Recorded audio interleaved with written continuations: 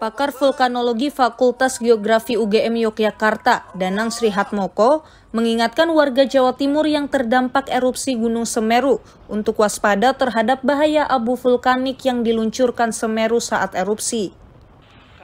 Abu vulkanik erupsi gunung berapi mengandung silikon dioksida atau silika yang sangat halus namun tajam.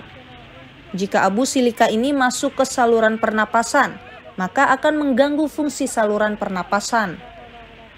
Untuk itu, Danang mengimbau masyarakat Jawa Timur yang terkena dampak erupsi Semeru agar memproteksi diri dengan menggunakan masker dan kacamata pelindung.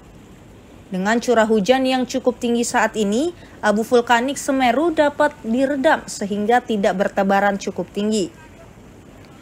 Sementara itu, material abu vulkanik yang berada di atap rumah segera dibersihkan untuk menghindari bahaya robohnya atap yang dapat menyebabkan korban jiwa. Abu vulkanik itu sangat berbahaya karena di dalamnya ada silikatnya, ya, silikat yang sangat halus dan itu tajam. Kalau dilihat di mikroskop sangat jelas sekali, itu tajam sekali dan itu sangat berbahaya di saluran pernafasan, sangat berbahaya. Ya, oleh karena itu disarankan ketika terjadi erupsi harus memakai masker dan juga memakai kacamata. Danang pun mengingatkan pentingnya kewaspadaan di bulan Desember hingga Februari, di mana curah hujan cukup tinggi. Curah hujan yang tinggi akan membawa materi abu vulkanik dan bisa menutup perangkat peringatan dini atau IWS, sehingga monitoring di puncak Gunung Semeru menjadi terkendala.